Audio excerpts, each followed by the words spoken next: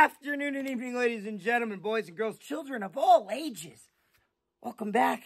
Thank you so much for tuning in. I know I'm not in front of my background, but you know what? I've had a bit to drink. And you know what? Also, too, look at all of these reactions we have. You know, don't need to go get it set up. You know the story. Jets win 5-2 over the Calgary Flames. And they have officially clinched a playoff spot, baby. And it's a lot of good. A lot of good happened tonight. And you know what? A lot of good that stayed good and needed to be shown happened tonight. Let's go through this. First off, the one detractor, the penalty kill. Less than ideal. If this is your first time tuning in, please subscribe and leave a like. We're trying to hit 1,700 subscribers. You can donate down below to the channel if you want. You don't have to, of course. Obviously, your support is all we need, all we appreciate for sure. But yeah, for the third time in this channel's history, we will be covering the Stanley Cup playoffs. Flames get on the board early in this game. Weegar scores on, I forget who took the penalty. Weegar scores to make it 1-0 reaction here. Like, his success rate is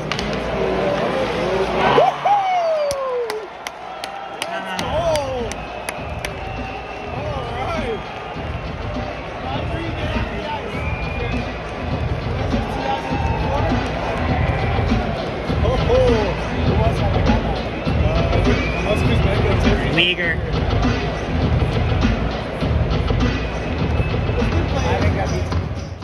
This is a toughie because obviously Weegar has a really good shot here. Puts it perfectly over Hellebuck's pad right next to his blocker. It's Hellebuck versus Wolf, which was a good duo, a good battle tonight in terms of in between the pipes.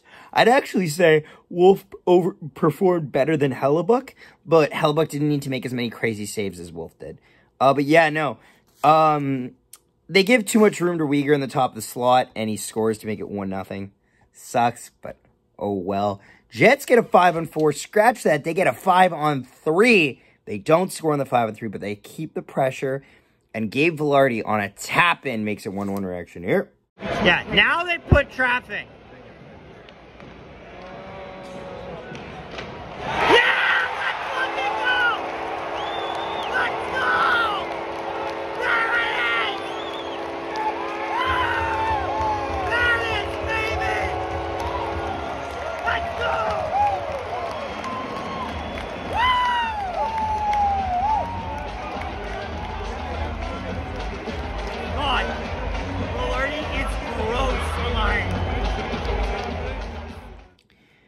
This is big. The power play scored twice tonight, and it really needed to. They didn't score on the 5-on-3, which is concerning. They also didn't score on the 5-on-5, 5-minute major later in this game, which is also concerning. But 2 power play goals in a game is a step in the right direction. I will say that. Jets keep the pressure going, and this is another thing. The lines tonight. They put Toffoli in the third line. They put him in front of Nina Ryder's spot. Once Nina Ryder comes back from his skate injury, if you can run Nina Ryder, Lowry, Toffoli, and then put Appleton on the fourth line over either Iafallo or Barron, ideally over Iafallo, I think you have the perfect 4 lines. I think you can run a 4-line team like that. What that creates is Perfetti stays in the top 6, and he does a hell of a back-checking job to create this Nikolai Ehlers goal reaction here. Maybe? Oh, look it! Yeah! Let's go!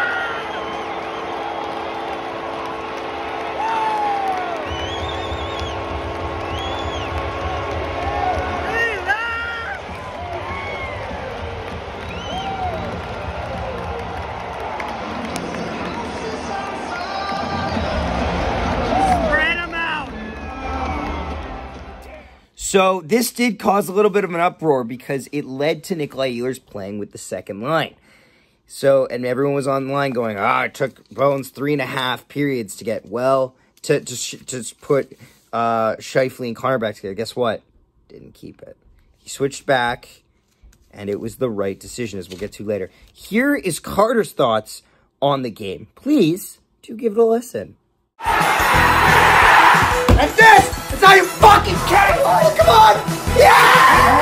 afternoon. My turn, jackass! Sweet! Get the fuck out of here! What a stop by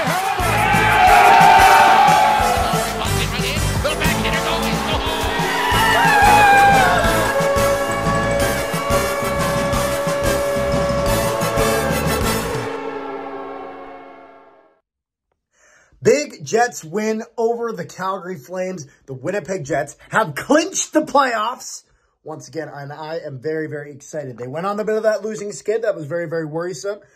Played a pretty solid game. There were some times I was a little worried during this game today, but overall it was a good time. My cousin from Thunder Bay, he's a Flames fan, was in for the game, so I was able to watch it with him with that. That was awesome. I had one of my other friends at the game as well as my whole family. It was just wonderful. And so, all in all, Gabe Vilardi with the hat trick for the Jets. Love to see Vilardi get in that. And what did we learn throughout this? Well, so there's a few things. Number one, it's that, I think it's Propspissel. I don't know what the hell. I can't remember what his name is. All I know is that he now, in 2 straight games against the Jets, has been given a 5-minute major and ejected. Now, the thing I will say is I've looked at that hit a lot of times in slow motion. He did not leave his feet. However, and Morrissey did have his head down. However, flying elbow. And so that right there, that is the kicker for it.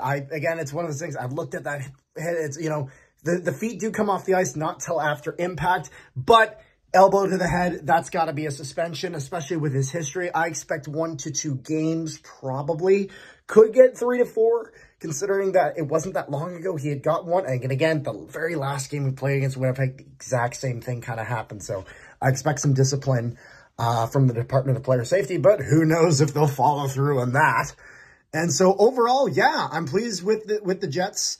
And again, Bones, keep Ehlers on the first line, keep Connor on the second, keep Scheifele and Connor on separate lines. Separate lines. I cannot stress this enough. The second the Jets tonight put those two together on the same line, that's when the Jets stop playing.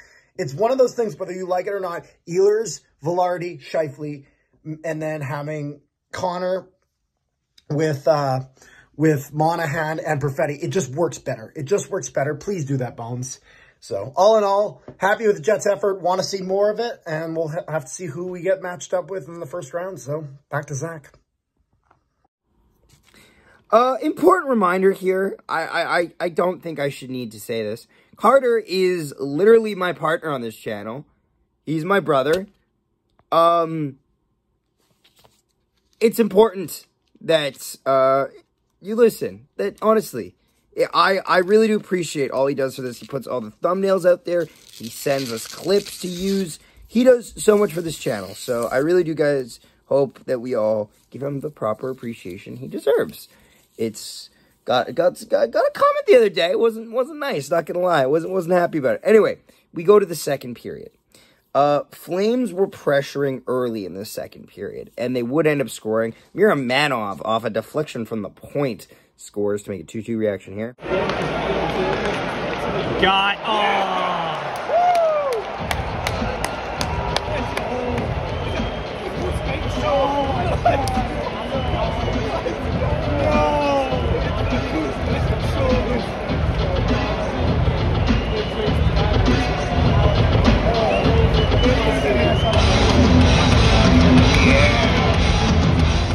I actually really like Miramanov. I think he's a good fit. They got him from Vegas in the Hannafin trade. He puts this puck on net right where you want it, right on the left side of Hellbuck with a lot of room there. He deflects in. A toughie, you'd like to have that way back. I understand why it goes in, but that being said, in the playoffs, those type of goals hurt because they happen more frequently as teams trying to game the system, so be aware of that. Also, there were some Jets alumni in the attendance tonight. 92. Fans, please welcome back Jets alumnus, Pat Elliman.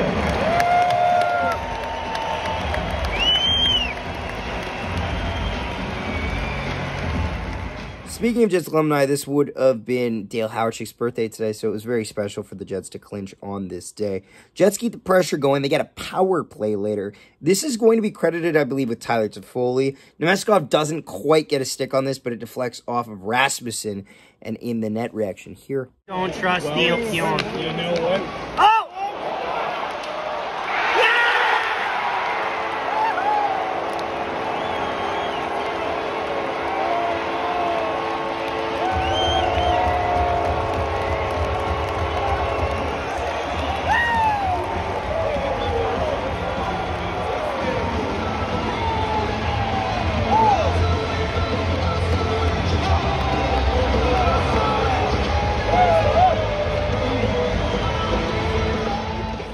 And just like that, the Jets have a 1-goal lead going into the third period. Before they get to the third period, Martin Pospisil. Marty's a tough case because Martin Pospisil has shown really good strides in being an NHL player. But he's also shown a very big reckless side. Over the past few years, he has made Cole Perfetti his target. He's hit him illegally twice in the head in the past year and a half. And he hits Josh Morrissey, elbows him high. Now, I will say this. Credit to Rick Bowness, and I understand when the Flames fans are mad about this call. They call it a 2-minute elbowing penalty, but Rick Bowness yells at them so much, they call it a 5. I think in the end, they got the right call in calling it a 5-minute major in a game misconduct. That being said, to get to the right call would definitely piss off a lot of Flames fans, because, like, you can't just yell to get your way, but we do. Martin Pospisil gets ejected, and here's him leaving the building.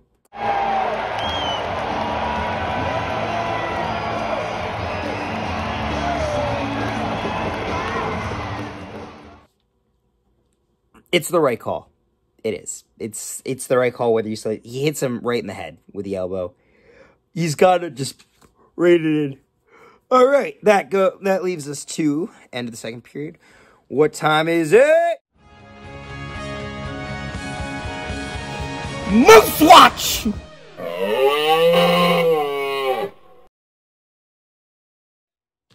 Moose Watch. So, I actually have some news. Moose played 2 games. They unfortunately lost both against the Abbotsford Canucks. A little disappointing. That being said, they still hold the 5th position in the Central Division. Interesting of note, I actually have a possible signing on the horizon. I'd like you guys to keep your eyes and ears open. Dylan Anhorn of St. Cloud,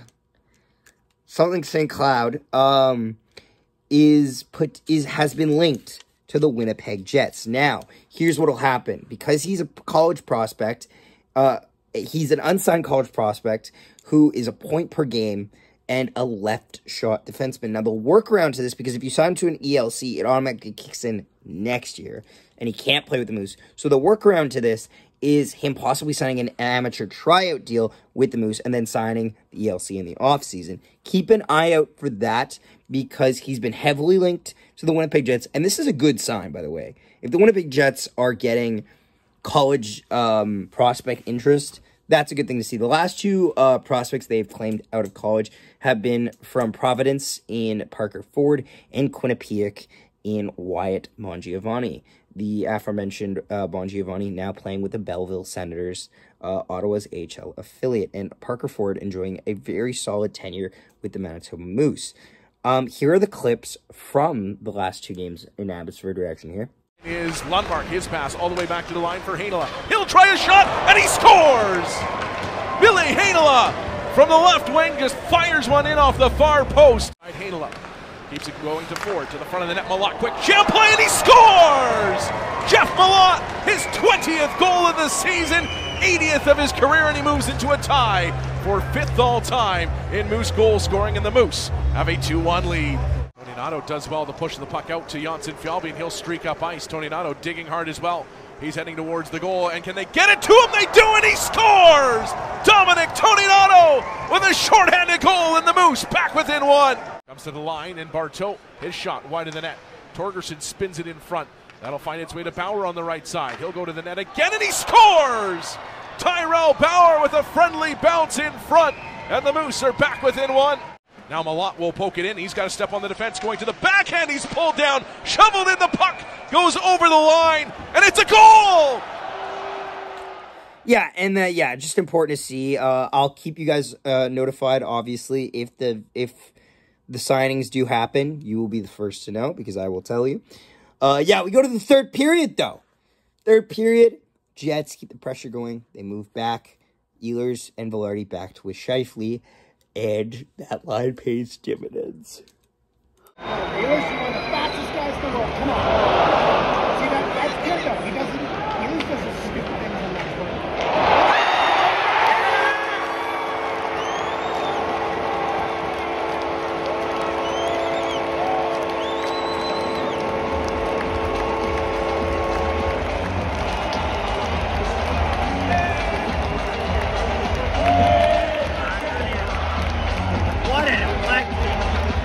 It's a big goal, and honestly, it just shows why Gabe Vilardi is such an important part here, because Nikolai Ehlers can create chances.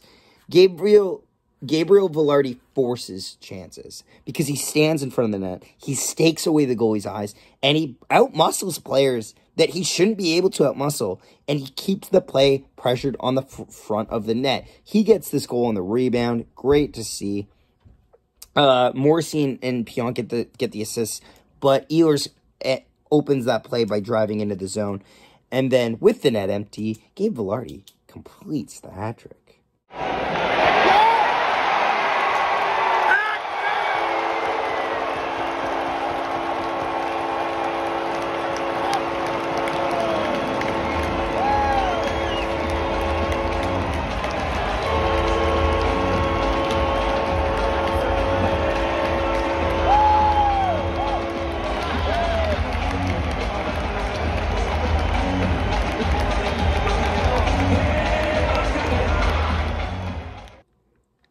It's great to see. It was funny. The other night, people were talking about Dubois because he had a 3-point night. That's gone now. Doesn't matter now.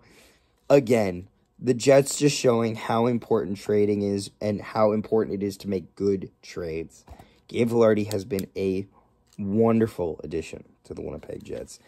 And now the Jets are hoping to try and work their way up to get home ice advantage over the Colorado Avalanche. I don't think anything else is more likely, but they're in. We're in, boys, and I'm excited. What are your guys' thoughts on this game? Let me know down below. Yeah, don't forget to leave a like. Really do appreciate it, and we will see you next time. Nikolai Ehlers chips it through, gets around, and he shoots and scores! What a